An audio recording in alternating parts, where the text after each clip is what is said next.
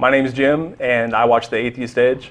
My name is Dr. Brady Blevins, and I watch The Atheist Edge. John brought up Jesus' lineage in Luke, saying it traces back to Mary. I just looked it up. It traces back to Joseph also. Both of them trace back to Joseph. Do you want to rescind that? No. It mentions Joseph, but he's not part of the lineage. I mean, no. It's acknowledge that Luke's genealogy traces back to Mary. We'd have to read it. They both start with Adam, and they both end with Joseph. No. Luke goes to Adam, and Matthew goes back to David. Or Abraham. Oh, right. One's kind of a half lineage. Okay, so they both start in the past, but they all end with Joseph, yes? No. Well, I think they do. They do. No, the wording is it's his time right now. Mary. Luke ends with the phrase, who is the son of Mary, who was wife to Joseph. If you look at the wording, it's Mary's genealogy. You can look it up. They both definitely end the way you said, and I think the clincher is if you look at the way the early church interpreted that, we always have to look at them. You look at Justin Martyr, you look at individuals like Irenaeus, Clement of Rome, and Ignatius, they all look at it the exact same way. You're definitely correct. Yes. But also, like John said, why does it matter if Yahweh is the Father? Why does it need to trace lineage at all?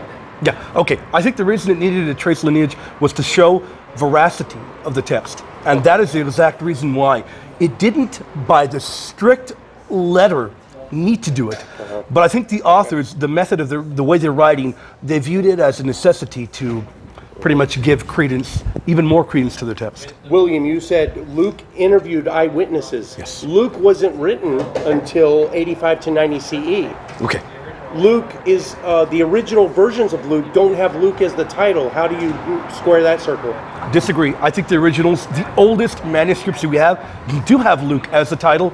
Secondly, I will also argue, I don't agree with that dating. I think you're being a little bit moderate. I think even if you're a little bit conservative and you look at what Bart Ehrman says, I think he gives it a little bit earlier of a date. Definitely I think over 75? I'd say around that date. Okay, still it's 30, 40 years after. No doubt. Still, Mary is definitely older. Did Luke write it? Yes. In your heart of hearts? I definitely think so. The reason can I answer that right away? Sure. The reason I think so is because if you look at every early manuscript of Luke, they're all rolled up with Acts. And we know Luke was the author of Acts. That Luke Acts thing really puzzles me. Oh, right, it's incredible, isn't it? Yes. Well, Luke wasn't an eyewitness. I mean, he was not an eyewitness. I don't think he was. I think this is a minority opinion, yes? Would you say I think it is a minority opinion, what you're saying. Okay, you're admitting that it's a minority I will definitely give you this. I think by the time Luke was doing his interviewing, I believe it was interviewing, I think Joseph was dead already by that time. Okay. The Isaiah prophecy. The majority say that the Isaiah prophecy, the big one, refers to the children of Israel, not the Savior. So again, are you a minority opinion on that? About suffering servant. Yes. Yes, it does. Yes. Is that referring to Israel? Isaiah the 49. Entire nation of Israel. Isaiah 49:3. It's indisputable. So, okay. I'm not trying you're not talking about the virgin birth. You're talking about something else now. Yeah, he's talking about different else. I think the majority of Jewish scholars would agree with you. Okay. I definitely disagree. And I think that I would be in the minority when it comes to Jewish scholars. When it comes to Christian ones, I would be in the definite massive majority. William, often you mention the proto-evangelium of Jacobi. Correct. In my interpretation, that is actually the Gospel of James. Correct. Literally the first Gospel of James, it means. Right. The two questions. A, is that do Catholics, is that unique to Catholicism? Meaning, do Protestants disregard it? And two, why didn't it make it in the Bible if it's so important? Excellent. Number one, that is not unique to Catholics. In fact, if you look up a scholar by the name of Megan Nutzman, she argues that ancient testimony is included in that apocryphal gospel. Number two, Catholic scholars such as Father Christian Capes, who is publishing a work with Brill, also harkens to that work as containing ancient Jewish testimony of individuals that doubted Mary and put her to the test. Woo! Trying to be real fast. I'm sorry, but I'm being really quick. That's good. Josephus, would you agree, is the earliest extra-biblical mention of Jesus? And if so, Here's a tough one. Let me follow on. If you do, and you did admit in the debate that both of his reference to Jesus was interpolation. Right. I would not be able to quote those because despite the fact that a lot of people do believe that that is legitimate, I'm going to have to fall into the minority and say I think it is an interpolation. I would not fall in that line. Since it's the earliest mention of Jesus, does that hurt your case that the earliest mention of Jesus outside the Bible is fake? It doesn't, because if you look at a very early mention in Rabbi Akiba, who is banning Christians from reading the Bible because they were in essence worshiping Christ as deity, that is also a very, very early mention. I can quote other ones besides him. John, he really got you backed into a corner on the dying and rising gods. You really couldn't come up with one. I'm going to offer to William here in a minute, Salmoxis, Osiris, Romulus, and Hercules, and maybe Perseus. With regard to Justin Martyr, who William considers authentic and what he says, an early witness, close to an early witness, right? An early church father. No. Justin Martyr went at length about talking about how you Christians who worship this Jesus Christ the Savior, who was born of a virgin and died and rose again, you're nothing more than the sons of Jupiter, Perseus, and he started naming off all the gods that have died and rose again. Why didn't we mention that? Why didn't you mention it? Justin Martyr's admission that there was dying and rising gods prior to Jesus. I think I read that. Did you read that Justin Martyr quote? I think I read that, yeah. What would you have to say about the sons of Jupiter quote? Okay, I would agree in part that when you read Justin Martyr, you see it's a bit more complicated because you're quoting only one area.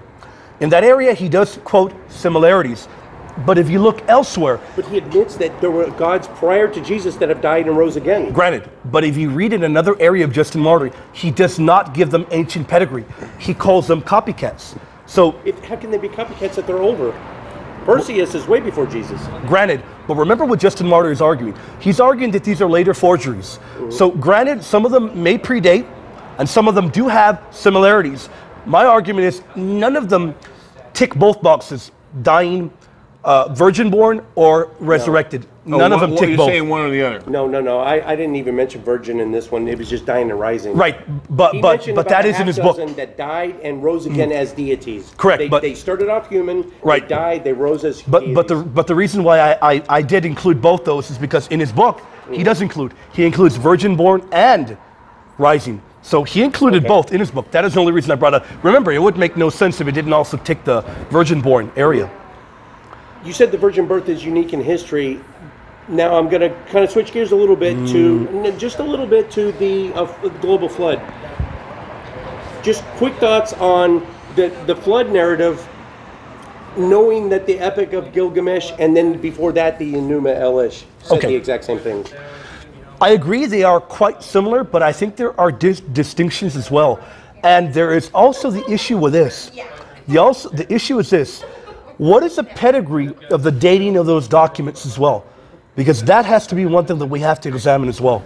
You're doubting that the Epic of Gilgamesh and the Enuma Elish is not older than the... It is older. Okay. But certain elements of it, do post-date. And that is the argument.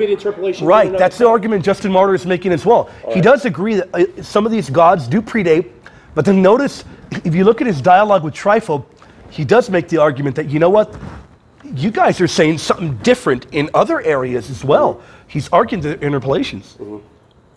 John, William went at length in Galatians about, he cited some sources in Galatians about Jesus being born of a virgin. You're saying the best we could get to is born of a woman, right? Right. Why do you say that? You both know Greek, so. No, I mean it's you know, he can twist things, which I think he does too often. As a believer, he disagrees. But it definitely says born of a woman. Yes, it said born of a woman, but that doesn't mean anything. I mean, it doesn't mean that she was born of a virgin woman. But what would you say William's saying? Well, since God planted the seed. His argument there had to do with Hagar and Sarah and Abraham. He's right, part of it. And so, so it's natural that was his concubine. Because his wife couldn't conceive. And that has to relate to the law and the gospel, right? So being born of a woman is part of that argument. And it didn't require a virgin because neither Sarah or what's the other one? Hagar. Hagar, sorry, were virgins either. So But why would they even say born of a woman unless they meant something unique? I- Because everyone knows everyone's born of a woman. That was unique. Why would he even say that? Let's say it this way: if you're arguing for an extraordinary claim like a miraculous virgin birth, which requires objective evidence for it, then a disputed passage doesn't cut it. Can you give me 35 seconds to answer that? Okay, the reason I brought up Sarah and Hagar was not to argue that they were both virgin born. The argument that Paul is fleshing out, by the way, I'm working on a commentary with a scholar on this. Galatians 2, 3, and 4, they give us imagery of Sarah and Hagar being unable to give birth to the child of promise. And then Paul says, why can't they do it? Their wombs are shut up. He uses the Greek word synkleo, shut up from sin. They can't give birth to the child of promise. And all he does is lead up to, finally, we've gotten to the woman. Well, he conceives with a concubine first, Correct. but that's not the chosen one. Right, but that isn't the argument. The only argument is, sure, they give birth to children, but none of the women from the time of Moses until we get to Mary can give birth to the child of promise, which is the Messiah. But Paul tells us, why can't they? Okay. And he uses a metaphor. Their wombs are closed up from sin. And then he says, now we get to Mary, who is able to give birth to seed, singular. And he uses a particular phraseology, genomenon et gunaikos, in essence telling us Mary is not under that law of sin, and she was a virgin when she did give birth. Now, when it comes to seed, the word seed, Paul does use the singular. In Romans as well. But in the promise originally spoken to Abraham was to seeds. That's right. That's right. But we're talking about Paul, though. So Paul actually twists the original. It's a verb instead of a noun. He twists the original prophecy from "I will bless all the seeds of the earth," through you. Yeah, but that's another prophecy, though. That's something different, though. He's right about that, but it's different. It's a completely different prophecy. Completely different. John, you both argued at length about etymology of Alma and Parthenos, and there's another one. Betula. Good, thank you. Push all that aside. Let's just give them. Let's give them the fact that it meant virgin, just for now, just for the sake of argument. Even Alma, Parthenos. Let's just assume it meant virgin.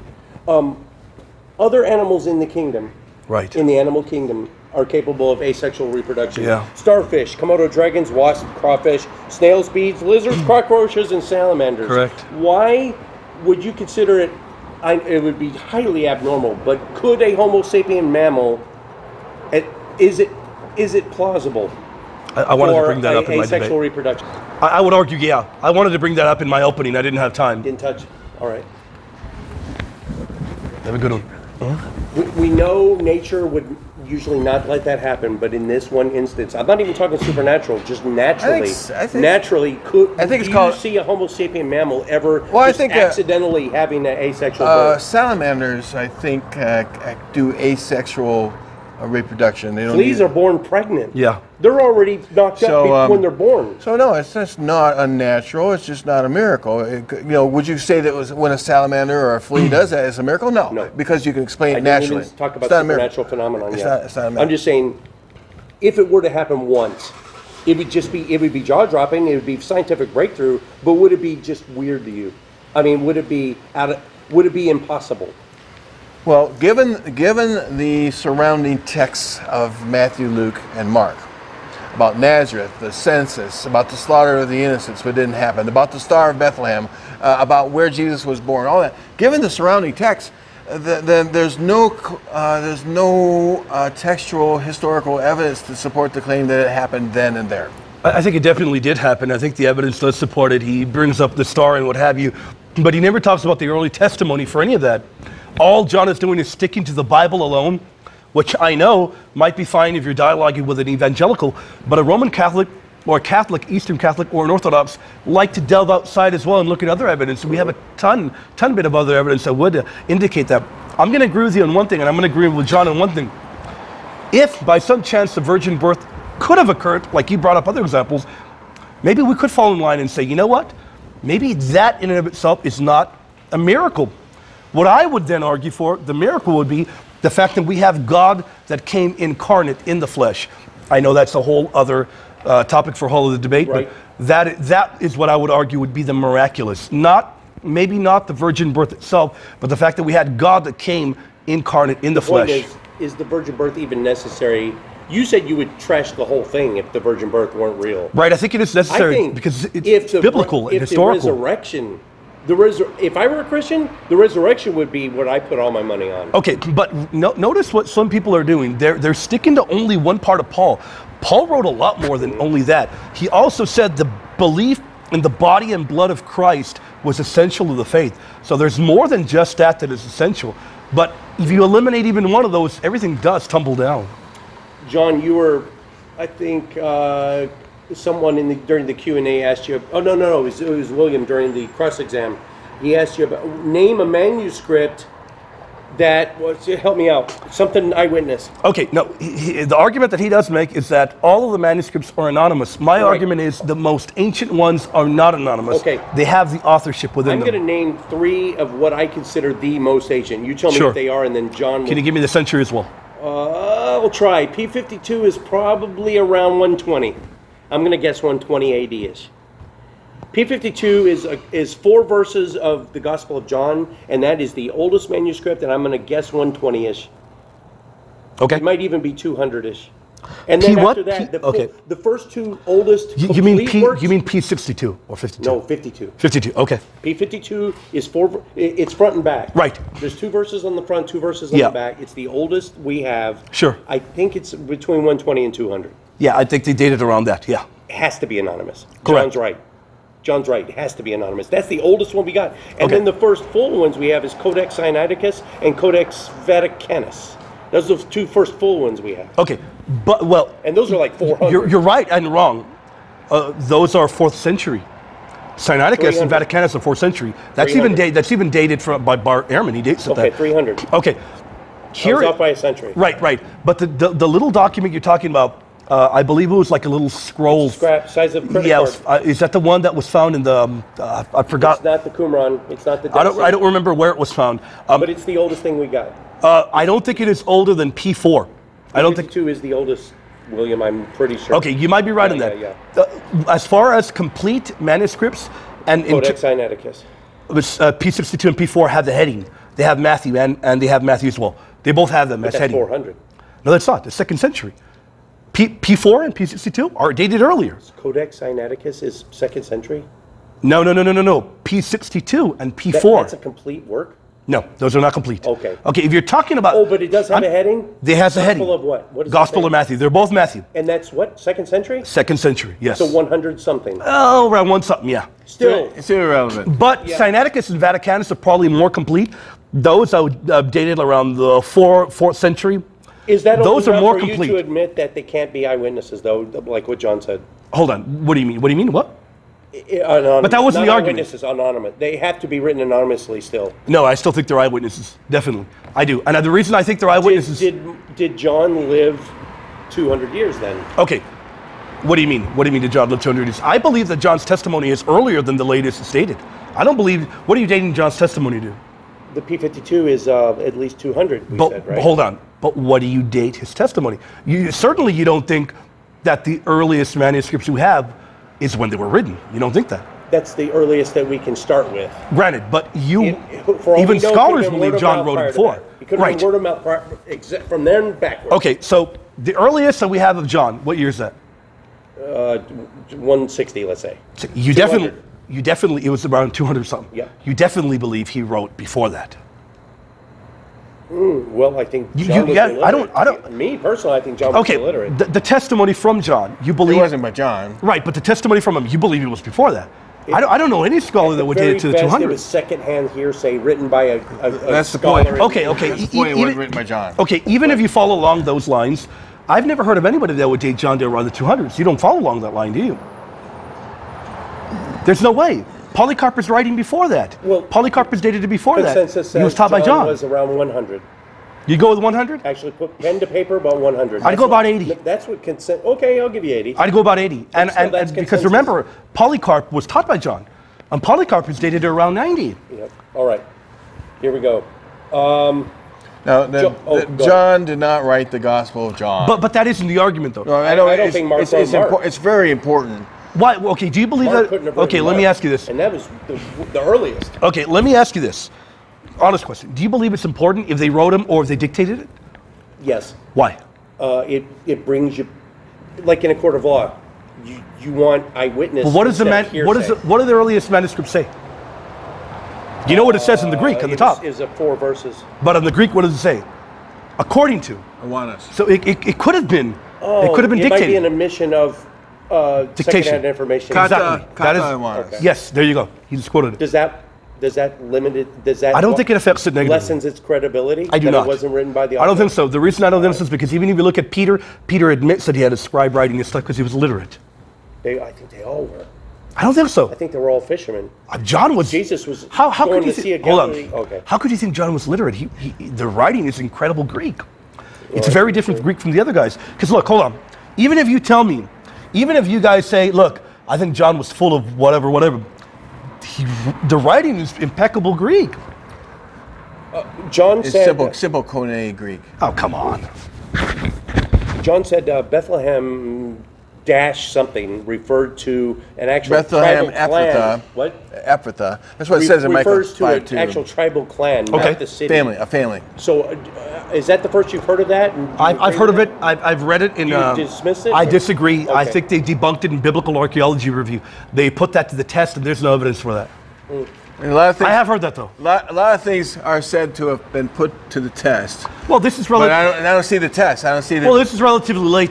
The kind of thing that he's bringing up. I Oh, don't, one thing for John, in the debate, you said you mentioned that you inferred that an intact hymen is proof of virginity. It's not. It is. It can grow back. He's right about that. Okay. No, I didn't. But I think he meant that they didn't check. I think that's what he meant. Yeah, But even if they checked, even if it was, They didn't have perfectly good or broken, it wouldn't have mattered either way. it may there's no way not. to It know. may not have, but they didn't. They didn't Right. do any of that. That's Oh, the yeah. point. I argue that they yeah. did. I argue they did. That is what I argue. What? You think they actually checked? I Do you mentioned think that. the rabbis, the Pharisees went in there No, and no, no, stuck no. their And fingers in her? No, I After they mentioned- circumcised the child, they stuck the. Remember the cross-examination? foreskin off, so Remember, who knows? I mentioned that early testimony says that a midwife by the name of Salome did check. I said Is it that twice. biblical or extra? No, it's extra biblical. But we've got tons of people that mention it. Tons. When I mean tons, I Like mean if you, several. can they fit in a truck? Catholics probably Catholics fill love it. their extra biblical way more than Protestants do. Yeah, we do. You They have got a lot of and you got to extra- respect It that. doesn't Yeah, matter. yeah, It doesn't yeah. go back far enough. But It remember doesn't go- one it thing that doesn't I'm go not back. doing. I am not quoting Gnostic works or things that are crazy out there. Oh at no, all. of course not. I'm not 'cause doing that. Yours aren't crazy. I don't think they are. Apocryphal and Gnostic are two. They're very different wildly- categories. Very different. Well, sure. As our Catholic. William, you said Polycarp was a student of John. Yes. And he personally told John about the virgin birth. Is that in the Bible? No. I never said Polycarp told John. I said that John taught Polycarp. Oh, okay. Yeah. I got it back. Yeah. No. Is He that wa- in the Bible where John actually taught Polycarp No, it is about not. the virgin birth? No, you'll find that in some early church stuff? early church documents. Yeah. Way later. No, not way later. I'm saying like maybe about 1995. I don't know. I'm going to have to go back and Papias. research. Papias. Did Look it up. Polycarp Can I and tell you- John really know each other? They did. Papias John, said did that. they? Can I name? Hold on. Can I name? That's what's claimed. Can I tell you? Papias. Yeah. Okay. Papias said that. I think I'm- about 140. He's wrong. Look at Polycarp, letter to the Smyrnaeans. Look at the martyrdom of Polycarp writing, and then look at Irenaeus. They all testify to what I just told you. They all knew John? No. They testified. Polycarp knew John. Correct. There you go. You know, you're treating you're treating all this just like the Mormons treat their claims. I disagree because the Just Mormons like don't have Mormons ancient treat their documentation. golden plates The claim. Mormons do don't have have. that. And you quote this It's all person, you false, quote though. that person. They don't have anything early. Yeah, they have those hieroglyphics that Come were on. that were supposed to be the Book of Abraham and turned out to just be a funerary. That's my Remember? point. They Yeah. have nothing. They have nothing ancient. Right. They don't have ancient pedigree. Right.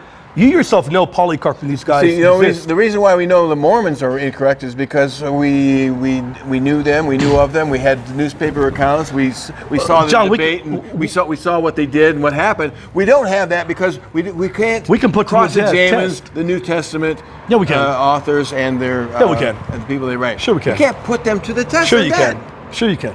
So I think you can. Oh, we already talked about that. All right. I think we're towards the end. Go. Here's a couple things I'd like to say about the event, and give me your feedback on this. William, you got me no closer to accepting the virgin birth. sorry. No argument you presented provided conclusive evidence that the occurrence happened, and it seems to me still, as it does before, that it's nothing more than a folktale. Sorry John, to hear that. you could provide, you could not provide historical examples of prior virgin births when you were tested, frequency of usage of the word Alma versus Parthenos. You weren't familiar with the Gospel of James, which James repeatedly went to. You had to have known that he was going to refer to it. If you had, Should have. I've never seen any prior debates with him, but I highly suspect that he's gone to this before. So that would have been good research to do. And that's just very critical. I love you both, but Sure, I love you as well. yeah. And I think you did better than I thought you were, John. No, cool. If that's any consolation. Cool. All right. Final words, and if you would like to plug your channel, your blog, your books, all that. Sure thing. You want me to go first? Or you want me to go first? Go ahead. Okay. I would like to plug a radio show I'm frequently on, two of them, Hands-On Apologetics and Reason and Theology, both that I appear on quite often.